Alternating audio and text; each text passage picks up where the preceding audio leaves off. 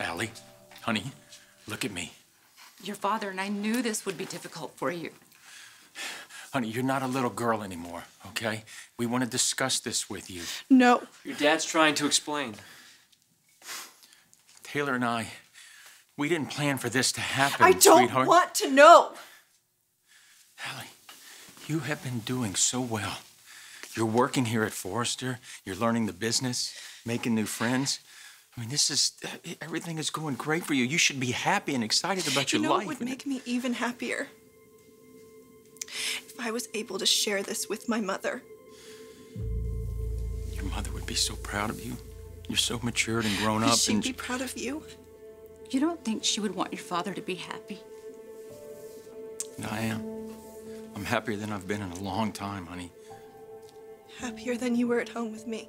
That's not what he's saying. Yes, it is. You heard him. He knew I couldn't accept this, and he did it anyway. Aly, please. Understand, I love you, baby, okay? I would never hurt you. Then stop this. Please, don't do this. Don't go back to Paris. Stay here with me. Just forget about Taylor. Please, can't do this again. You can't see her anymore.